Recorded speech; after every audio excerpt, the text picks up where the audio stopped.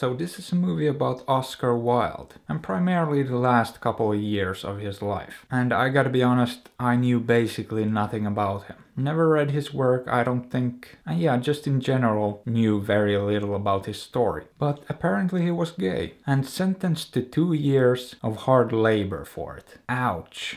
I mean, that's some brutal shit right there. And of course his whole life and career were ruined too. You know, just as a cherry on top. And that's basically where this movie picks up, with him getting out of prison. Well, not really, because it jumps back and forth, and actually starts a bit later, when he's in a really bad spot. And it's a kinda heart-wrenching story, going from being one of the most successful playwrights in the world, to someone who's basically shunned by his family, and society as a whole. And all because of sexual orientation. Well, it's a bit more than that, but that's really the heart of it. But he also seems hell-bent on making the situation worse for himself. Because if you live in a society like that, and you've already lost everything, and gone to prison, you'd think most people would try to make the best of it. Just make it work. It's a terrible situation to be in, but you can at least try not to make it worse. But he does. He just makes it worse. So he's essentially his own worst enemy too, in some ways. And I mean, on the other hand, it's understandable too. And I guess the whole movie is basically about a man conflicted, and his struggles with himself, as much as with the world around him. And the main performance by Rupert Everett,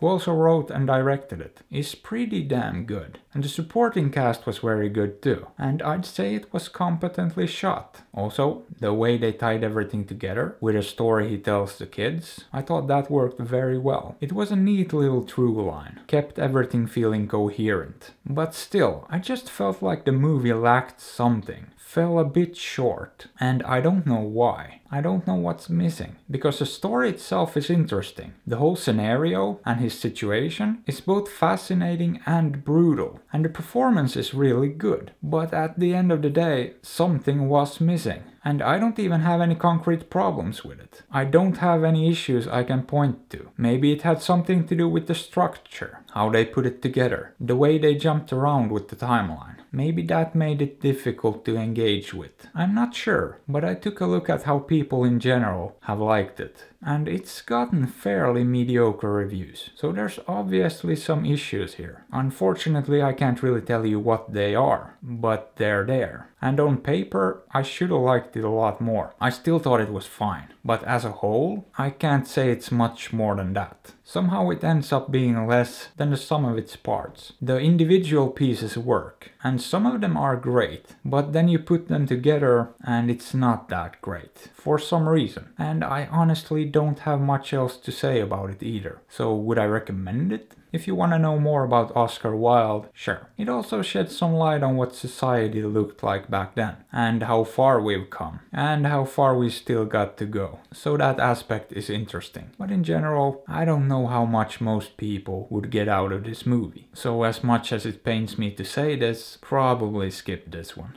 Or don't. I'm not your dad.